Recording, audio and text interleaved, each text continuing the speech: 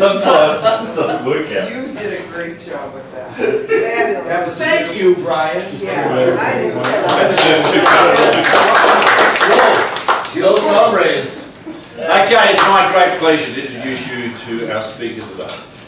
I met David about, actually 6 years ago. I actually figured that out actually 6 years ago, when he was actually a candidate for this group, working for a retail store in downtown Seattle.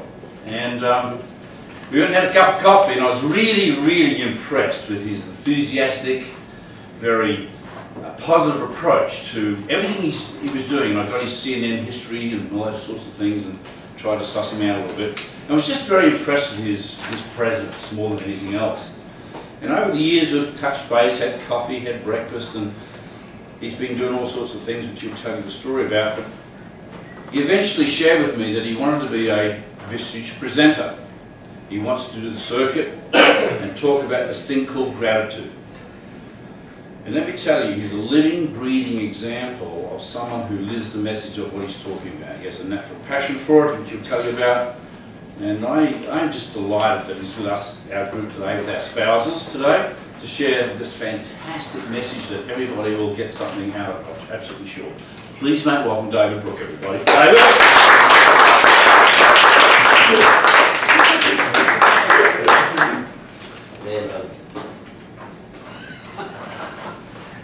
Thank you, Gary, for inviting me.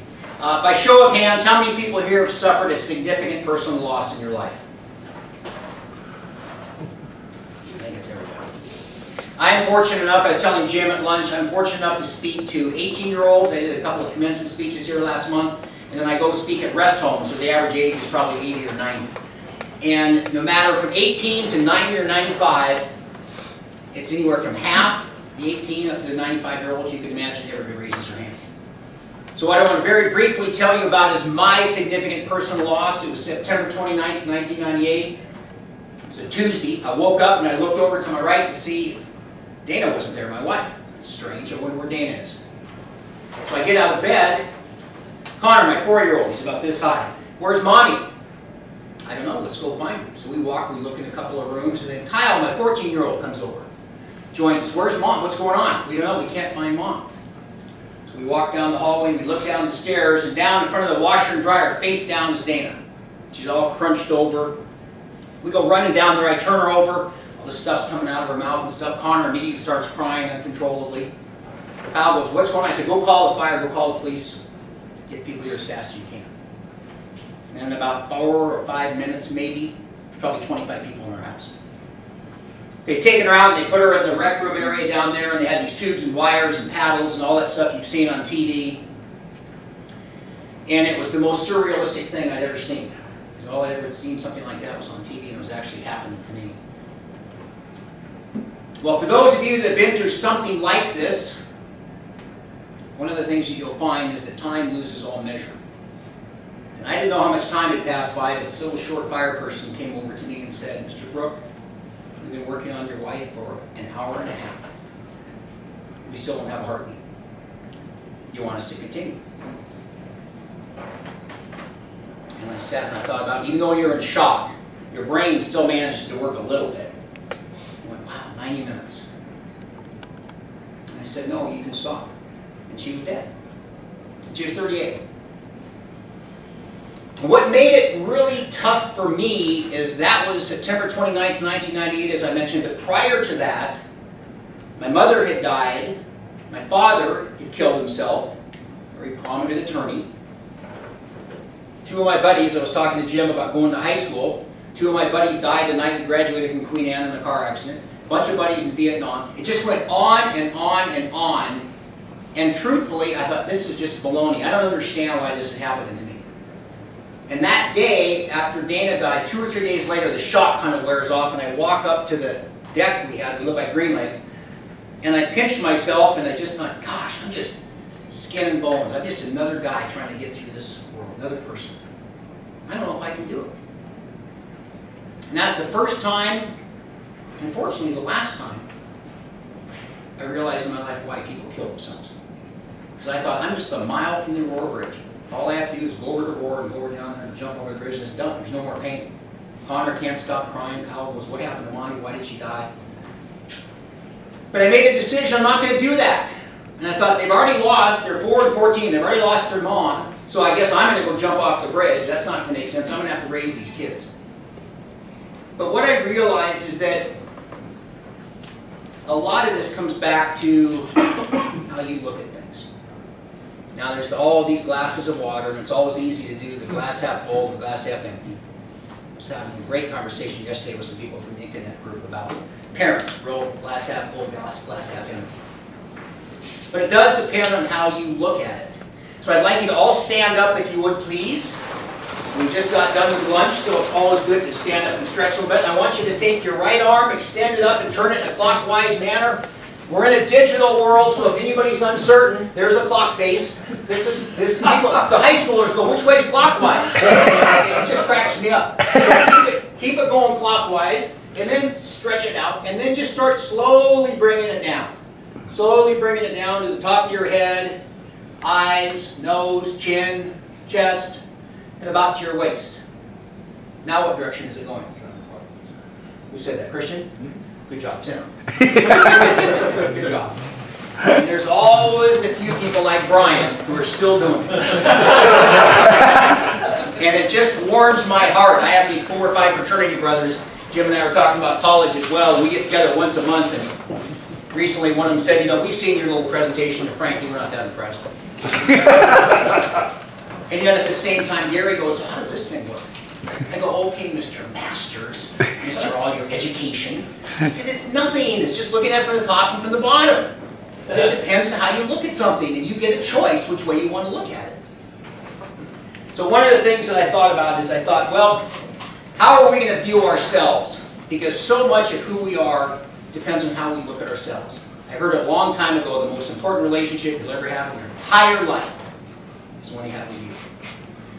So there's a couple of white cards. I'd like everybody to grab a 3x5 card. You'll see a red piece of paper. You'll see 2 3x5 cards. Just take one of the 3x5 cards for the time being. And you are going to, Jason, are we still in the circle? That's good. 3x5. And so I want you to partner up. So Brian and Scott and just Debbie and Jason just go all the way around, get a partner. Somebody may have to move if you don't match up Roland and Scott and so forth. We're here. Okay. And here's what I want you to do. In the upper left-hand corner of that card, I want you to write, I see you as. Upper left-hand corner, I see you as. And to the right of that, write your partner's name. So Scott, you write Roland, Roland, you write Scott. And down at the bottom, in the lower right-hand corner, I want you to sign your name or write your name. And what's cool about this little exercise, Christian and Dan, you guys know each other? So whether you know each other or not, it doesn't really matter. I'm going to give you 2 minutes for this. And here's what I want you to do. You're not to talk to your partner. I want you to write down how you see each other, the adjectives that describe the person. Happy, sad, energetic, you know, whatever it might be, how you see them just by looking at them, whether you know or not. Go. And I'll give you 2 minutes. About 30 seconds.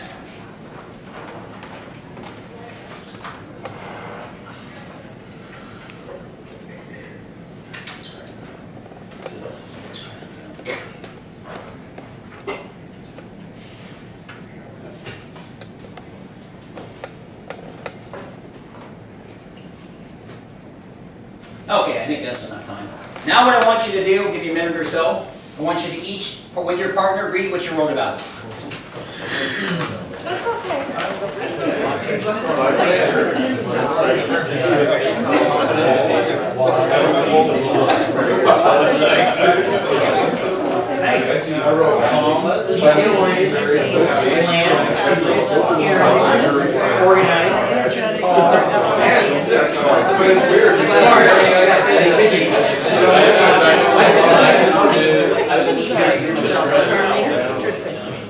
But more so on the top. Hold on, I wasn't stretching on the smart part, but detail more.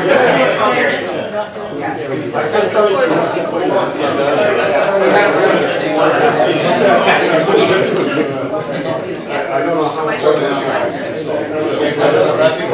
Yeah. What I know.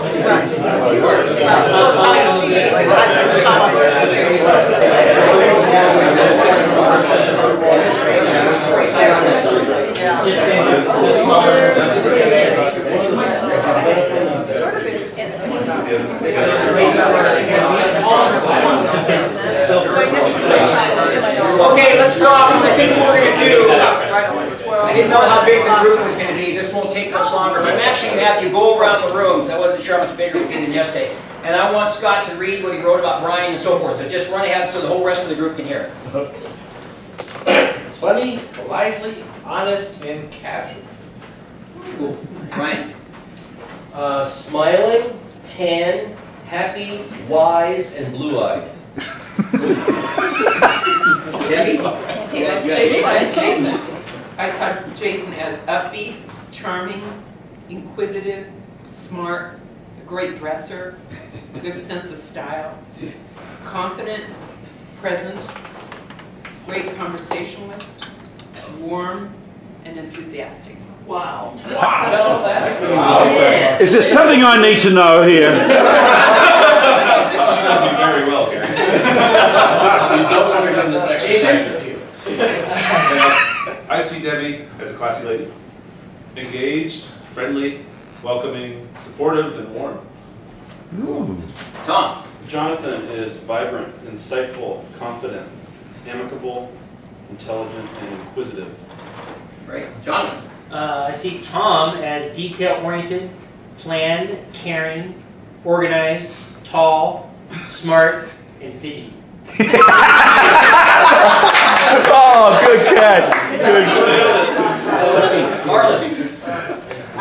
I see John as strong, solid, resolved, forceful, gentle, welcoming. Wow. John?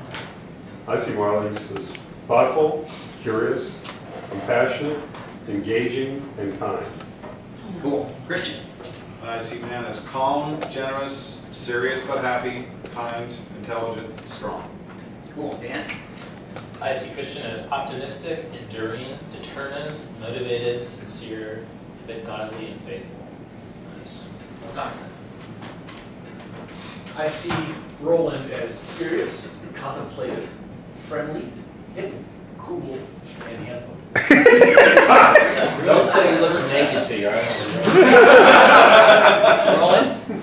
I see Scott as driven, successful, together, happy, content, and educated. Cool. And I don't know your name. Julie. Julie. You had Doug. Doug, yes. I see Doug as humorous nature, fit, caring, analytical, and measured. Nice. And I see Julie as tall, healthy, alert, attractive, comfortable, pleasant, focused, and strong. This is Jane? Yes, it is. Yeah, and that's Doug's wife, so we just got I see Kathleen as healthy, happy, engaged, vibrant, energetic, smart, outdoorsy, and married. Great. Okay. Kathleen? I see Jane as friendly, kind, positive, and well-rested. Because she always looked in this one. Jim? I see Kathy as happy, friendly, warm. Nice. Kathy? And I see Jim as casual, strong, prideful in a good way. Use the right word. Warm and welcoming. Excellent. So, why do I do that exercise? Up to it. No. That is a very brief, and sometimes when I'm in a lot of bigger groups, I can't have everybody read them out, but it's fun to hear. Some have a few words, some have a lot, some have I always have somebody that says, well, you said that guy was handsome. Are you like playing for the other side? I go, no, he's a good-looking guy. I mean, it's so funny. These are the reactions you have. I've sat next to complete strangers. I sat next to Jim at lunch. You already all have these feelings. Well, this is my illustration for people that struggle in these life. All these people that have killed themselves, excuse me, around my life, of the 20 or 25 people that have passed on my life, at least half of them were their own hand. It makes me sick. Drugs, booze, pills, suicides, it's just ridiculous. This life is challenging. We need coping mechanisms to help us. And one of the best I've ever found, if not the best, is gratitude. When you see what somebody says about you, that's what gratitude does. Because gratitude helps you focus on everything you have versus what you don't have. and we constantly focus on what we don't have. People are always telling me, well, he's got the bigger boat, they got this, they got that. It's just ridiculous. It's a fool's game. You'll never win it. There's always going to be somebody who's going to be bigger, richer, stronger, whatever it might be. So, embracing gratitude. Somebody said to me yesterday, you ought to put the 5 things down here. So I talked, the first one's 5 things, or 5 things rather. The first one's embracing gratitude. By the way, how you look at stuff, what does this say? Anybody that can read it? You can just shout it out. Opportunities nowhere. Opportunities nowhere. Okay, anybody else? Christian? Opportunities now here. Good, John. Opportunities now here. And then somebody said one day, there's opportunity snow here. And I went, whatever. Well, I'm not saying this is scientific, but there's a lot of people that are positive that say opportunities now here. And then people like my dad, who is the most negative, opportunities nowhere. Can't you see it, Dave? It's right there. My dad was one that he killed himself, unfortunately. I don't mean to be flip, but that was 35 years ago. He was a very powerful attorney, and he got a shotgun one day. But I'd say, good morning, Dad. And he'd go, what's good about it? I just go, wow. What a way to look at things. How did I get this way? I don't know. But anyway, I'm going to actually write them down when we have time. But the first one is embracing gratitude. I'm going to talk about 5 things today. Embracing gratitude is the first one. That's my exercise I love to do because it talks about if somebody sees you that way, why do you not see yourself that way? Blows my mind. Why are we so freaking critical of ourselves? Don't work hard enough, not good looking enough, too fat, it just drives me crazy. And yet somebody, a total stranger, when I met Jim, I thought, this guy looks like he's together, he's smart, he's educated. And, all these things, and he tells me his story, and I go, wow, just kind of as I thought. I just sat next to him. Notice in the first 10 or 15 seconds. Second thing I want to talk about is it takes as long as it takes. I am 64 years old. I know Jim was looking, he doesn't know I know this, but he looked at me today and thought, this guy doesn't look a day over 63. I know he was thinking that. But I wanted to be a speaker when I was 19 years old. That was 45 years ago. 2 years ago, I walked out of Lowe's and quit, so I'm going to become a speaker. I did tell this to Jim, Connor, my 4-year-old, who was now 20, he was 18 at the time, and I come walking in, he goes, what are you doing home from work? And I said, well, I quit. He quit Lowe's. And he goes, yeah, what are you going to do? I said, I'm going to be a speaker. He goes, well, that's just super, Dad. What exactly were you going to do for food? I said, please be nice. Just trust your dad. I'm going to meet people like Gary Blaine that are going to help me. It's all going to be part of the plan. But I feel very strongly about it takes as long as it takes. And there's many, many examples. And I try to balance sadness or tough stuff with humor and things that show people if you never give up, you can succeed at anything. When I did that speech at the Kamiak High School, I said, I'm going to give you 4 words. And I was thinking of the just do it, some of these powerful words that people have come up with. And I said, be grateful, never quit. And I'm going to bring them up again at the end, and then I talk, these are all 18-year-old kids, probably 500 of them there. And I said, if you're grateful and you appreciate stuff and you never quit, I kind of think that's a success formula. But if you quit and you go jump off that bridge, pretty much that's the end of things. Anybody here a pilot? Jason is. I've been a pilot for a long time, so. I remember my instructor saying to me, don't ever give up. I went, wow, that's an odd thing to say. Don't ever give up. I mean, isn't it like check gas and always use a checklist and, and never give up? What's he talking about? So I went on and I got my instrument rating eventually, but I didn't have it at the time. And I was a VFR pilot. I learned how to fly. Visual flight rule. Correct. Thank you, Brian. Can you get a card? And so I was all excited, and I took my friends and my wife and my buddy and his wife, and we flew down to Ocean Shores. And we're over Ocean Shores, and I remember all the training, but I mostly remember don't quit. Wow, why did he say that? And so we're getting ready to land. It's at night to make matters worse. All of a sudden the storm comes, I can't even see anything. I'm not even instrument rated. I've had maybe a couple, 3 hours under the hood. I know it's not much like that, Jason. And you're sitting in the storm? Yeah, and so I'm maybe 1,500. So we got to get back to Seattle. So I turned the plane. I do remember this. I'm coming out, I think it was 048 and went back 228, something like that. So I turned back, and I remember all the things they're telling me. And I turned back, and then all of a sudden I pull up, and the stall horn goes on. Because now we're going to stall, because I'm so scared. And they're all laughing like, are we not going to dinner at Ocean Shores? We've got bigger problems than that, let me tell you. And And so as I pull back, I keep hearing the stall horn when I'm at 1,000, 2,000. I'm going to hit a plane, a mountain, or something. But I was so close to giving up, I don't think I can do this. And then I look at the turn and bank, and we're in a 60-degree bank turn to the right. That's like over 45. And we're going to flip over, and we're going to do a John Kennedy Jr. deal. Yeah. But remember what he said. He said, don't ever quit.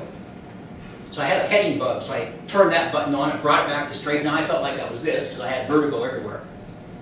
But I was so scared, my heart was probably pumping 200 beats a minute. I'm trying to be cool for Linda, Doug, and Susan. And I just kept watching it, 4,000, 5,000, 6,000. I'm trying to get a hold of Seattle Center, 3966 Mike, Seattle Center, we need radar vectors. Nothing. 8,000, 9,000. I thought, we're going to die. This is ridiculous. I don't know what's going to, there's going to be something out here. 11,500 feet. We break out of the clouds. I can see Seattle in the distance. I go, let's go to Red Robin. And we flew back and went to Red Robin. But I later told Linda, Doug, and Susan, you have no idea how close we were to buying it. As I said, I was so scared and I was making poor decisions. We could have another plane, we could have a mountain, we could have gone upside down, everything. But I remember what Jay Diddy said. He said, don't ever quit. And I didn't. And I got to find him again someday because that's really something I think saved my life way back when. So every one of your stories, I look around the room, every one of you has an individual story. I use PowerPoint occasionally, but the reason I don't like to as much is I like to look at Scott. He's got blue eyes, as Brian was talking about. Brian and Debbie and Jason. Let me see if I can do this. And Tom and Jonathan and Kathy and Jim and Marlis and John and Kathleen and Jane and Doug and Julie, Roland, Scott, Dan, and Christian. What about me? And Gary Colleen, of course. And I will tell you why I do that. It has nothing to do with impressing you. It has to do with the fact that it doesn't take much effort to pay attention to people's names. And it doesn't take much effort to write what you're grateful for every day, to get a gratitude journal, whether it's mine, I don't care, it can be a spiral. It doesn't take much effort to do things that can help your life a lot. But I really mentioned this too about the never give up. And you have Disney. If it wasn't for Walt Disney going out there and going to 300 or 400 banks, we wouldn't have Disneyland. Sylvester Stallone, the Rocky movies, there's all these examples. And I remember that example of the plane. I told a story yesterday about Connor in baseball never giving up. And he hung in there and he struggled and struggled, but he didn't give up either. And so now Kyle, who's 30, and Connor, who's 20, are really, really doing well. And again, Jim and I were talking about our kids today. I'm just so proud of them. But the big thing, I tried to set the example for this, I'm not going to give up. I'm just not going to give up. And I think that's so important. So I think it's important to understand that. But I think the next thing, and I'll write these down, is embracing gratitude. It takes as long as it takes. Everybody's journey, that's why I like to meet everybody, look in their eyes. You got from 20 to 60 or whatever the ages are, I don't care. It doesn't matter. I realized when I was 19 I wanted to do this, and it took me all these years. Well, I didn't have 40 years worth of stories like I do now to illustrate points. Because I'm not teaching out of some book I read, by Winston Churchill. This is the book of David Brooke. And these shoes, Scott and me can't walk, Scott and I cannot walk in the same shoes, but you can walk a parallel path. And you can know that we can emulate or have empathy for each other because of what we've gone through. So it's this decision you make. There's a gal that don't typically talk about, other people named Molly in the group yesterday. She made such a powerful statement. She goes, I just made a decision to be a happy person. I thought that was so cool. John Lennon. I don't know if a lot of people know this. I didn't know this. When he was 5 years old, his mother said, I'm going to tell you the most important thing I'm ever going to tell you. You have one goal in life. John Lennon says, what's that? She goes, to be happy. Oh, that's pretty cool, pretty profound. So a few years later, John Lennon's in grade school. Teacher's going around the room, probably like this. Says to John Lennon, what do you want to be when you grow up? And he goes, happy. Teacher looks at John Lennon and says, you don't understand the assignment. John Lennon looks back at the teacher and goes, you don't understand life. That's a true story. But it really is true. So I think that embrace gratitude. Gratitude is such a phenomenal thing. You see people all the time. I'm going to touch on this a little bit later when I talk about the businesses that you're in and the people that you hire. And what if we talked about maybe finding people that were grateful? What if we asked them, instead of all these tests these people go through, what are you grateful for? Are you grateful for your parents? Are you grateful for this job you have? Are you grateful for the opportunity just to interview here?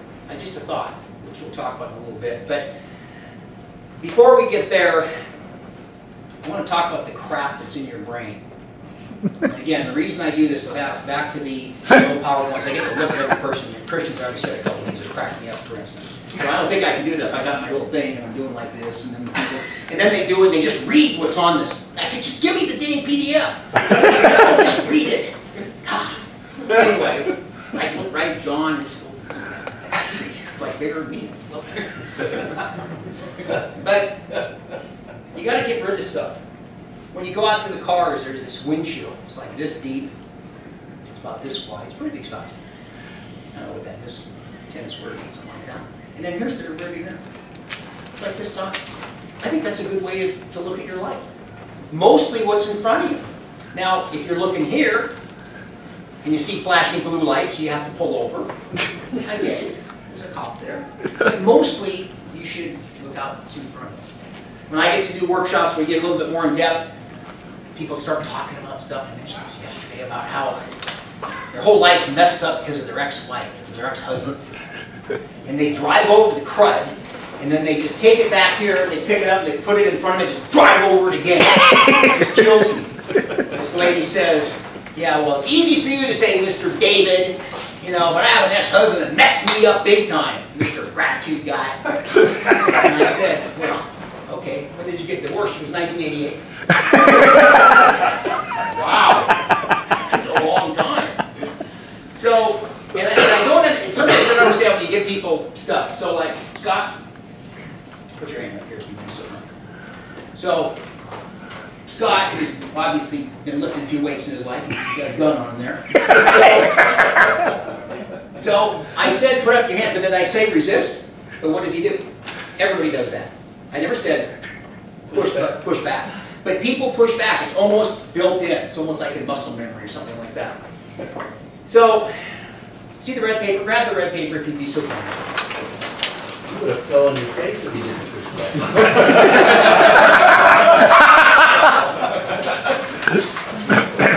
Emily Electric from my next job. What is that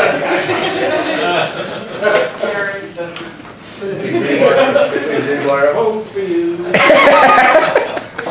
Dave Brooks' house burned down after the rewire. We don't know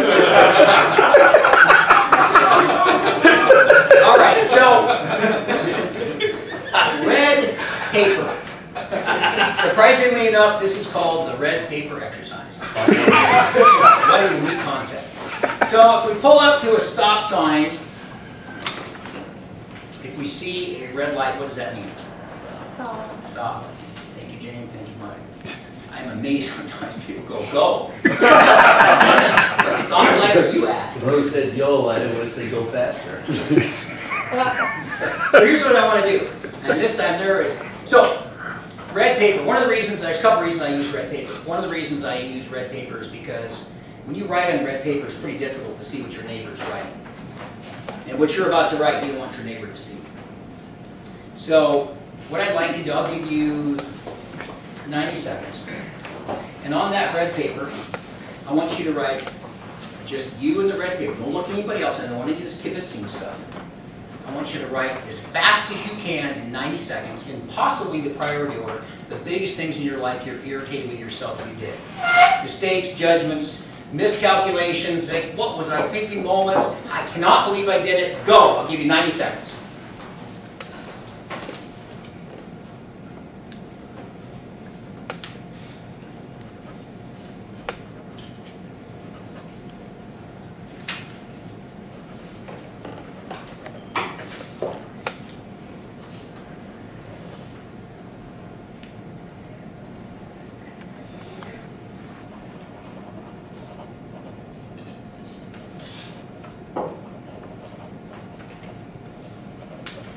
Okay, and stop. So, as I mentioned, it's almost fascinating. You get so many different types of groups to speak to, from young to old, to left to right, to up to down, whatever it might be. And I didn't see this today, but there's always somebody who I'm actually very jealous of on the red paper exercise. Because they got the red paper in front of me, and I'm up the speaker, and they're like this.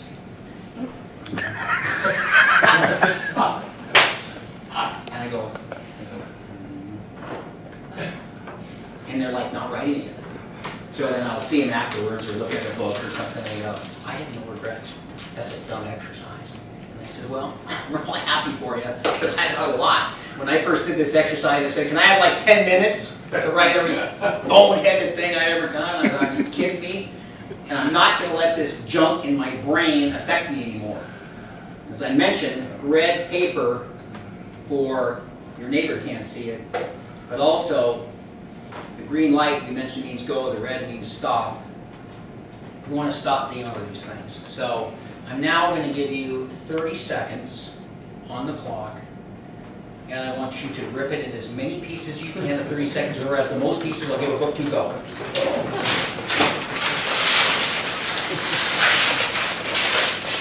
When you're done, just put, Dan is serious. Look at him. put the file right in front of you when you're done. You can't grip that, you're not strong enough. I did. Me? One of the words out here says, make fun of midgets. Mine says, I make fun of old guys. Okay, stop. Put the file in front of you and we'll just do a little quick check here. So I'm pretty sure Dan won. Is that you said it, Christian? Yeah, Dan's pile looks the biggest. That's pretty good, Brian. Yeah. Jason, we got some mini pieces there. By the way, while I'm checking this out, be really careful with this because I've watched people on breaks try to put together their neighbor's red paper just to kind of see what they wrote. Which I go, that's baloney. You couldn't do this by weight.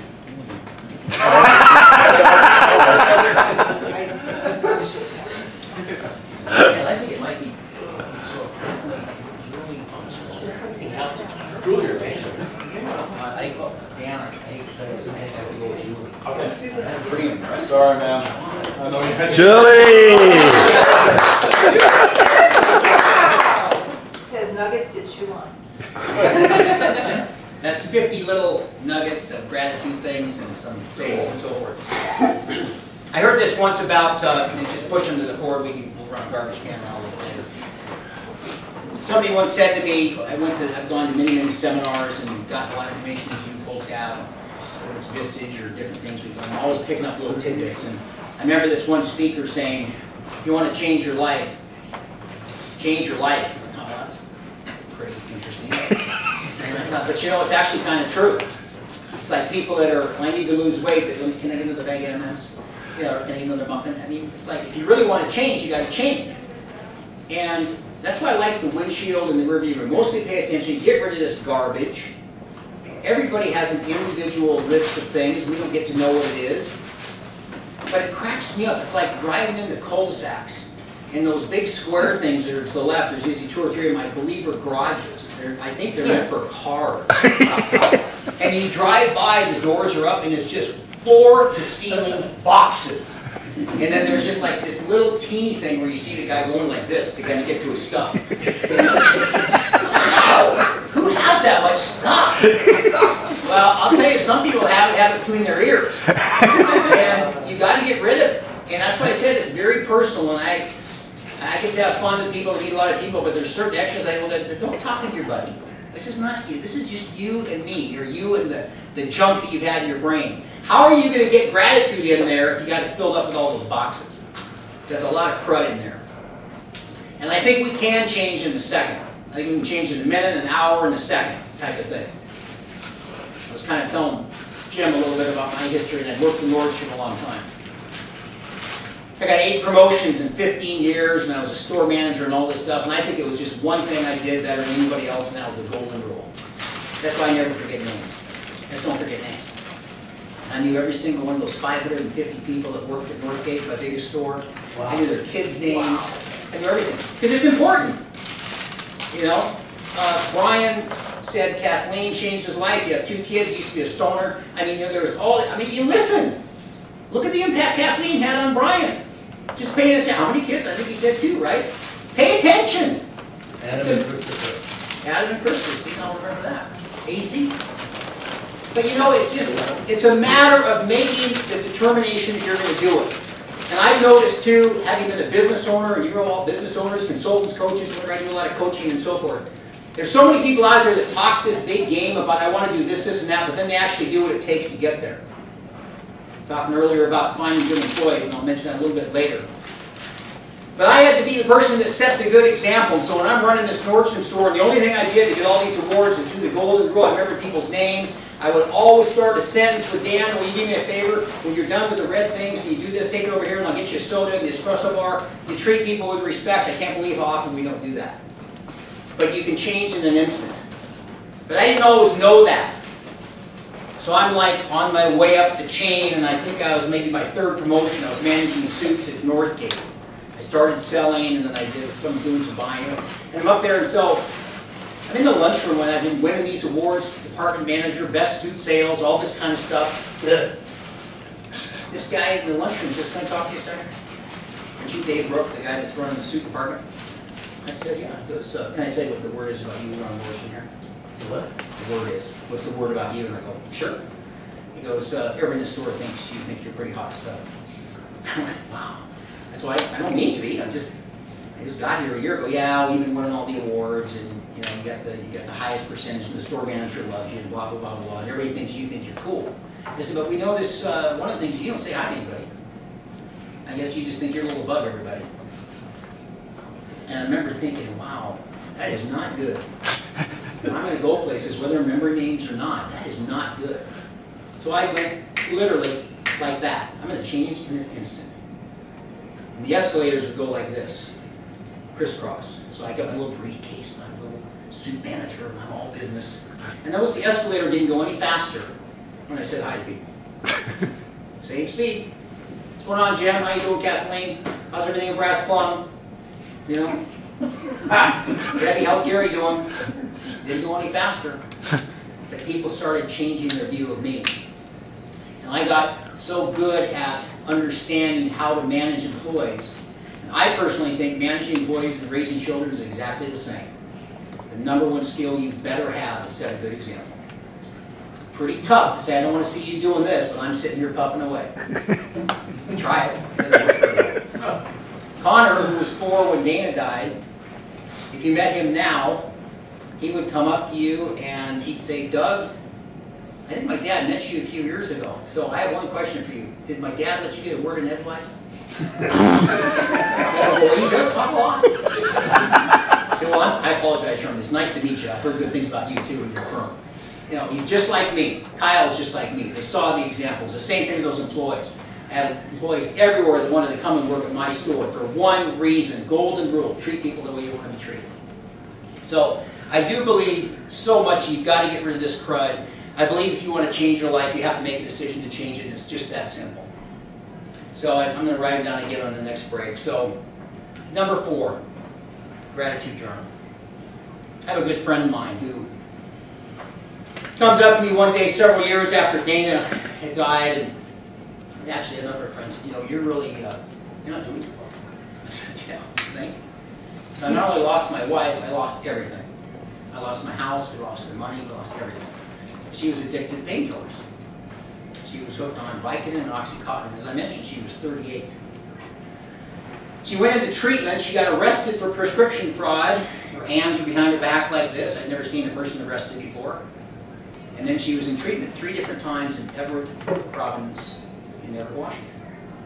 So the 3rd time I went to visit her, Dr. Dickinson says, I need to talk to you. David Brooke, come in here. Sit down. I need to let you know what you're up against. And they go, see all those people out there? It was a room about this size, probably 20 people or so. He's a doctor, architect, fireman, policeman. Said those are all people that are all addicted to something. That's why they're here. I said, well, that's fine, but I'm really concerned about the blonde. And he goes, I know. But I want to let you know what your odds are. She's 37 at the time. 1 in 20 will make it back to a normal life. That's all. And of the 19 that don't, half of them will be dead within the next year. And she was dead 9 months later. And as dramatic and as sad as that is, when I listen to people in the business world talk about their employees, or anybody, how hard it is to find good people, or whatever the example might be, it looks to me a lot of times like it's 1 out of 20. Jim and I were talking about interviewing people, and the gal had a list of questions. I said, how many people? He said 1 out of 6. But it's just amazing. And I'll say to people, so are you the 1 or are you the 19 that's not going to do it? And of course, you can imagine, everybody, I'm the 1. Well, those just go against the odds. But the question is how you look at that person that you see in the mirror. You have to make that decision. So Bob says to me, have you ever heard of a gratitude journal? I said no. Has anybody here ever heard of a gratitude journal? Oh wow, it's a pretty good number of people. Well, I had not. And he goes, you're messed up and you need to get one. You need to start looking at your life from a gratitude standpoint. And I always think I had, but really never to that degree. So I ordered a gratitude journal. It came, I got it from Amazon. And I put it on the shelf, didn't touch it for 3 months, which is ridiculous. But I didn't. And one day I thought I should start doing something here. So I started writing in it. And everything started changing. And the interesting thing about my story is I get to look at every single person's eyes here. I'll guarantee you a good portion of this room can tell me just as a dramatic a story as I'm telling you about my life. And I haven't even touched on another 10 or 15 people that have died and passed on, other bad junk that's happened to me, but I choose not to focus on it. Back to focusing on what you have versus what you don't have. So when I started writing it, I noticed all these interesting things happening.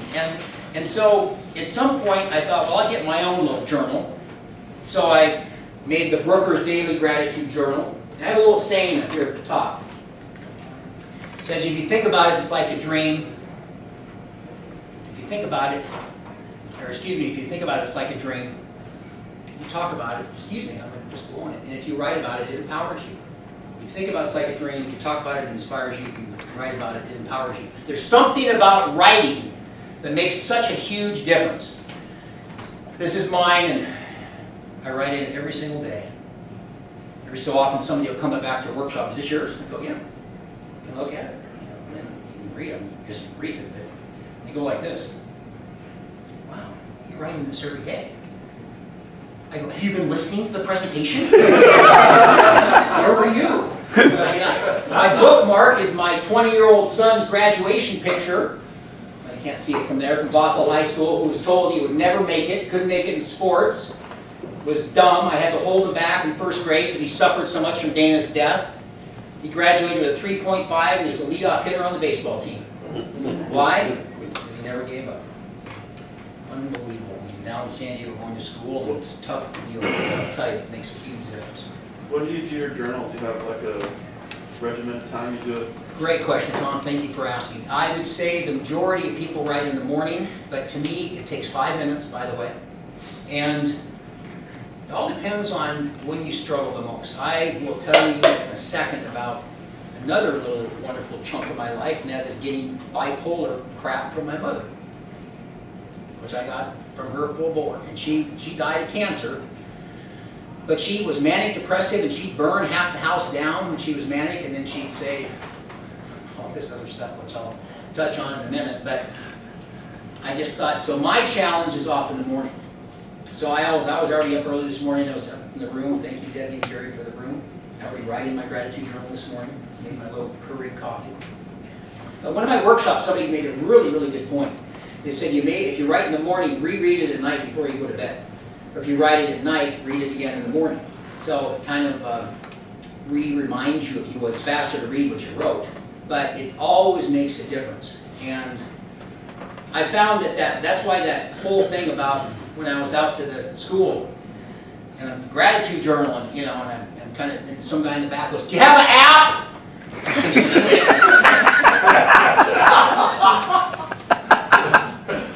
Actually, I do have an app. And it's the Brooker's Daily Gratitude Journal. You just press it. I'm so grateful to Mary Debbie Pulling for inviting me to meet the fine Vistage folks. Types it right there. Goes in there on July 9th, whatever today is. It's not the same though. It's not the same. There's something that I read the other day, and I watch people with their laptops and their tablets. We all have them. Somebody asked me what I did this morning. I was on my laptop a lot, sending emails and doing all the usual things we all do. But they actually said to type all this stuff on the laptops or tablets is not the same connection here as writing. They got this scientific stuff that's come out. So to me, I like it, and it really, really makes it. Thank you for that question, Alan. It's a great question. So let me tell you a little bit about how this works. And again, I sell a lot of journals, but I'm never here to sell journals. People can get a spiral, it doesn't matter to me. But the way this is set up is it says the day and date, July 9th, whatever. Daily number, we'll come back to in a second. Here's 2 lines, current events, special occasions. That's simply so you don't have to have a diary also. You do it all right here. What you're grateful for, we'll talk about in a second. The highlight of your day. And then the right-hand side, a lot of people are impressed with. It's called your gratitude intentions. You write what you're going to be grateful for that hasn't even happened yet. This is gratitude today, this is gratitude tomorrow. I was talking to, I think, with Diane yesterday, it might have been Margaret.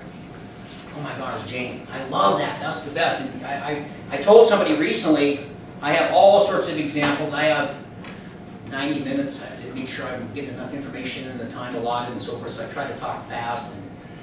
But I have many, many examples I don't use, but I'll tell you one. I started writing in the right-hand journal, the right-hand side. I'm so grateful for the hundreds of people I get to talk to every week. I noticed the group started getting bigger and bigger. And then I spoke to a church. And there's 2,500 people in 3 services. And I'm like, wow. And then I started writing around that time. I'm so grateful for the thousands of people I get to talk to. It's a phenomenal feeling to walk off a stage or off in front of a group and have people go, boy, when you said this, when you said that, it's unbelievable. Again, I don't mean to be coming back to Jim, but he and I were chatting at lunch and saying how when you find your passion, I don't care how old any of you are, it makes no difference. And I'm usually the oldest guy in the room. It doesn't matter. Somewhere between now and when you leave, do something you're passionate about, for gosh sakes. And when people come up and hug me and they cry and they say all these things, it's the coolest thing in the world. But I said now, I'm so grateful for the fact I get to speak to tens of thousands of people. And I was invited to New Day next year, the children's group, Craig and his brother, Mark Kielberger, at the Key Arena, and will be 15,000 kids. I'll get to do a 7-minute chunk on that. So you plant all that here. So that is a perfect segue into.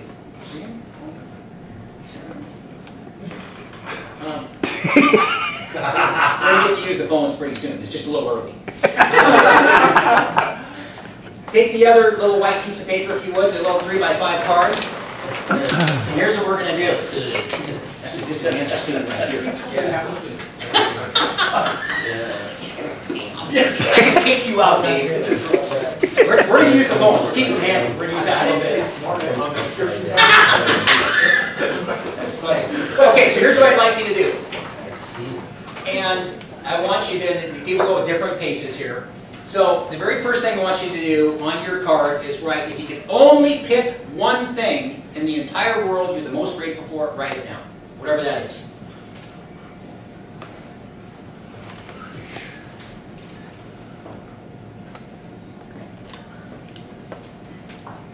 Well, that reminds me. I have to do something out of order. Let me mention the daily numbers. This is very important. The daily number is a number between 1 and 10, and all that does is identify where you are in your day. 10 is maybe one of the best days of your life, and 1 is maybe one of the toughest days of your life. So I want you all to think about where you are right this very second. People always ask me, you mean yesterday or today? No, this very second. Where are you between 1 and 10? 10 is the best day, 1 is one of the worst days. So get your number, don't write it down, just get it in your head.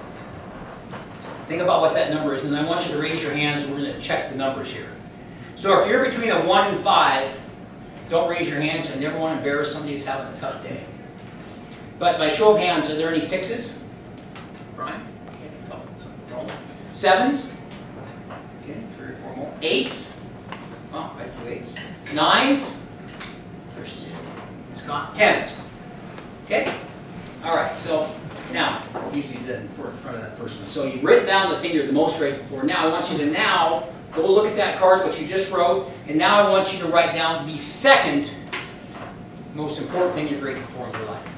So you got number 1 and you got number 2.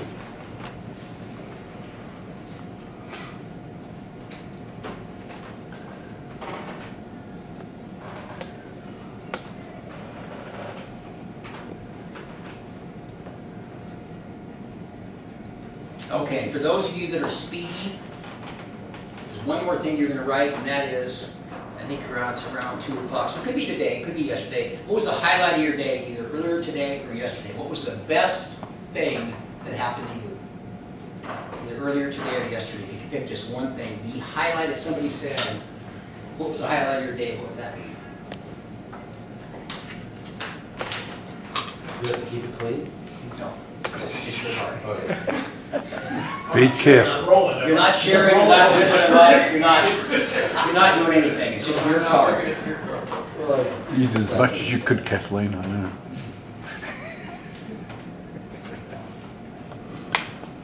Okay, and as much as I know people get a kick out of certain things, I want you to read that card again one more time, seriously, and think about how grateful you are for what you wrote, number 1, number 2, and what the highlight of your day is.